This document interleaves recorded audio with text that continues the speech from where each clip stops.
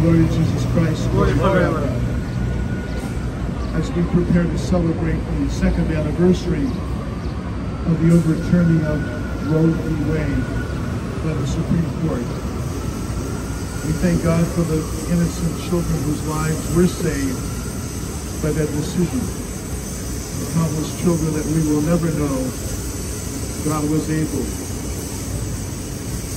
to keep safe and to protect and to raise to His glory in this life.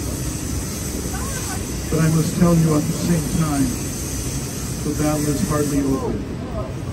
Last week, for instance, the New York Times, one of the most prestigious newspapers in this country, wished a happy Father's Day to the husbands and the significant others of women who aborted their babies. Wished a happy Father's Day to the fathers who supported the killing of their children. Our prayers must continue. Our witness must continue. Our work must continue. The support of it, whether it be to letters to our congressmen, whether it be to this witness in the streets, the March for Life, the contributions that we make to help support mothers who choose life, to help them raise their children, provide them with a home and all the needs, all the food and clothing and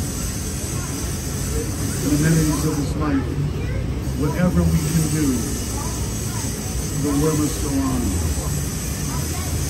to protect life, to ensure life.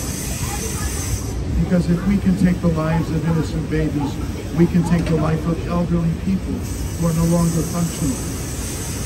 Or we can take the life of anyone who, for any reason, we feel is not worthy of the gift of life. And so, dear friends, please pray with us. Please pray for us. Please pray for an end. There has to be another way, and there is.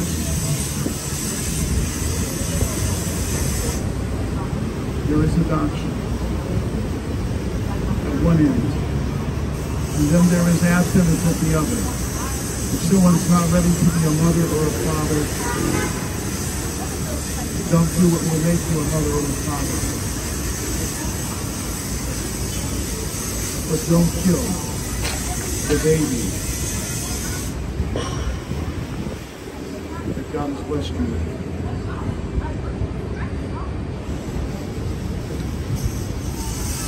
As we celebrate this anniversary, we continue to pray for the repose of the souls of those innocent babies who have lost their lives since Roe v. Wade began.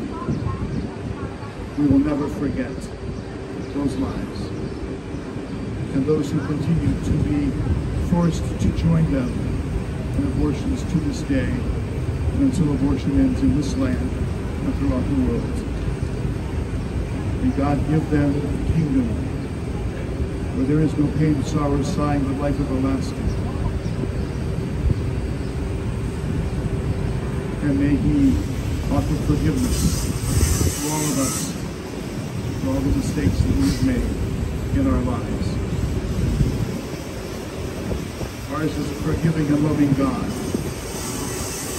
We appeal to His forgiveness and love as we promise to work for life, the life of the unborn. God bless you, God keep you, God ever work with the Father and the Son and the Holy Spirit.